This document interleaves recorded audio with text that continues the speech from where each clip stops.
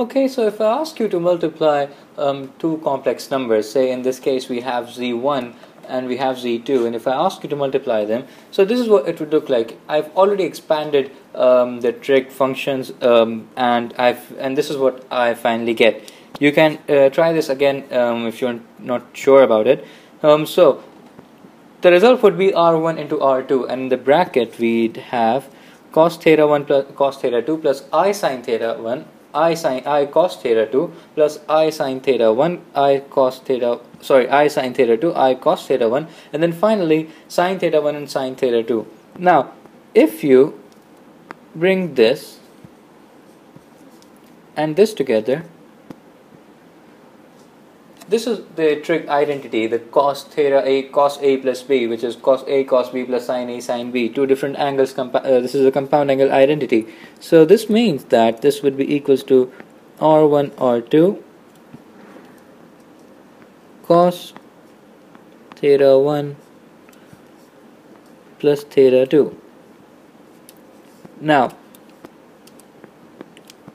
if you bring this and this together, this is the compound angle identity for sin a plus b. Sin a plus b equal to sin a cos b plus cos a sin b, and the existence of I, because sin has I attached to it in the trig form of complex number. So this leads to I sin theta 1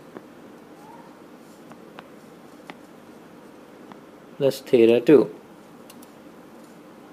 So this means when you multiply two complex numbers,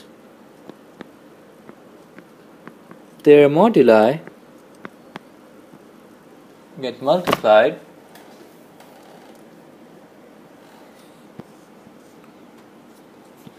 and their arguments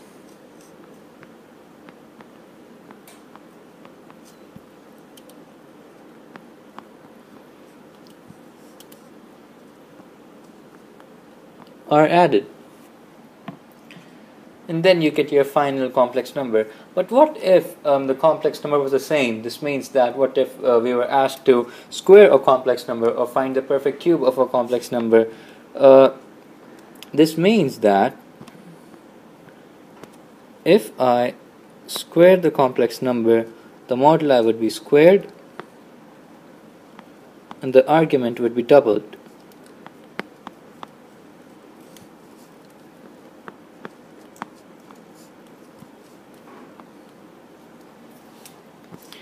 If we had to find the cube,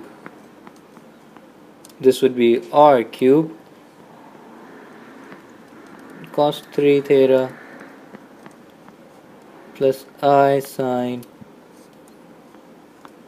3 theta. So this brings me to the Demas theorem. The Demas theorem states that for the complex number z is to power n, r is to power n cos n theta plus I sin n theta. So much use of the Demas theorem is in further math complex numbers, but we can use the Demas theorem and the exponential form of complex numbers to find the square root of a complex number, which is a much easier and less tedious way than the usual one, the one in which we use the Cartesian form of the complex number. So this is all about Demas theorem. First, we expanded we multiplied the two complex numbers, expanded them, and we reached this point where we concluded that when two complex numbers are multiplied, their moduli are multiplied while their arguments are added.